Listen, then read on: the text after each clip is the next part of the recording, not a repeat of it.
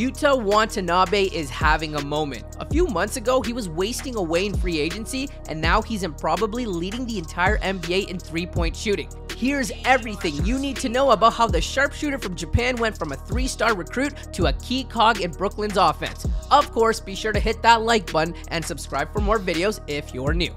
Yuta Watanabe was born in Yokohama, Japan. Basketball ran in the Watanabe family as both his parents and sister played at the pro level, with his mom even representing the Japanese national team. He played his first 2 years of high school basketball at Jinsei Gakuen High School in Kagawa, where he led their team to a second-place finish in the All-Japan High School Basketball Tournament.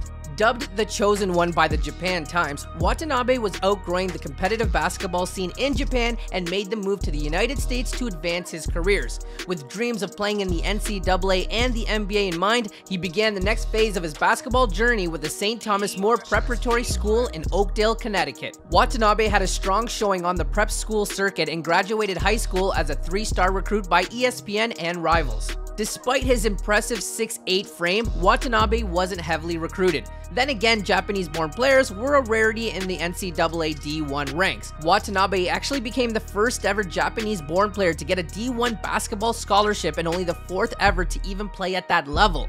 Watanabe received multiple offers, including 2 from his top choices in George Washington University and Fordham University, but opted to head to George Washington in DC, not knowing he'd make his way back to NYC some 8 years later. Watanabe committed to GWU in 2014, but didn't make his debut until November 14th. That was less to do with Watanabe's skills and more to do with a very crowded Colonials recruiting class. Playing time may have been hard to come by, but once he got it, Watanabe made the most of it. The following month, he was recognized as the Atlantic 10 Rookie of the Week and went on to solidify his place in the lineup as a key bench player and important rotation piece. Watanabe built off his first year's success with an impressive sophomore campaign where he helped the Colonials win the 2016 National Invitation Tournament. The NIT victory was the first time in school history that the program won a postseason championship, and his efforts on the defensive end were particularly noteworthy as he blocked an impressive 40 shots.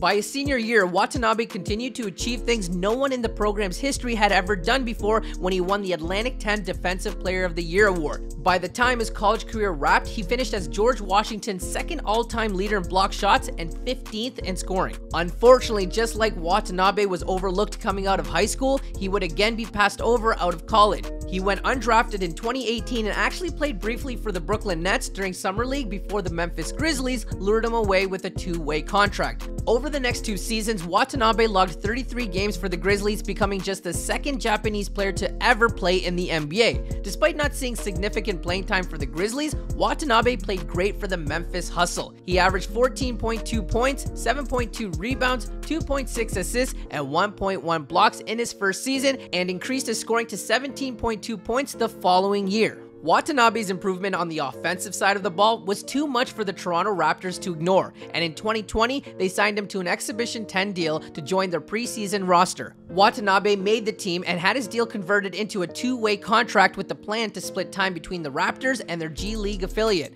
like his 2 years in Memphis. But Watanabe's solid play kept him on the Raptors, and he never ended up suiting up for the Raptors 905. Instead, Watanabe played in 88 combined games for the big club and even 4 playoff games over the next 2 years. Watanabe's time in Toronto showed that he could be a valuable role player in the league. Despite not being a big name, he was beloved in niche NBA circles for his intelligence, intensity, and double-double prowess. The only real knock against him was a lack of a consistent jump shot, which is something that is clearly behind him nowadays. In 14 games this season, Watanabe is shooting the absolute lights out. In 10 of those games, Watanabe has shot 50% or more from downtown, which is good for a league-leading 57.1%.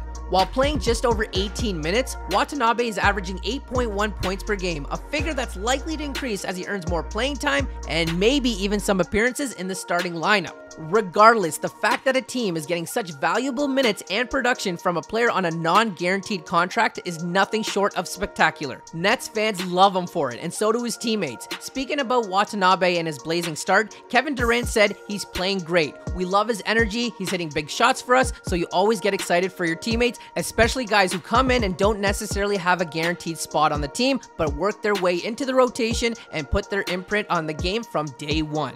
Not a lot has gone right for the Brooklyn Nets this season, but Watanabe has been a massive bright spot. Nets GM Sean Marks has a history of finding hidden gems over the years with guys like Joe Harris and Spencer Dinwiddie, but we haven't seen any breakout quite like Yuta Watanabe. Due to the non-guaranteed nature of his deal, Watanabe's contract can't be restructured until January 10th, but it's safe to say that Yuta's got a tremendous future in Brooklyn for many years to come.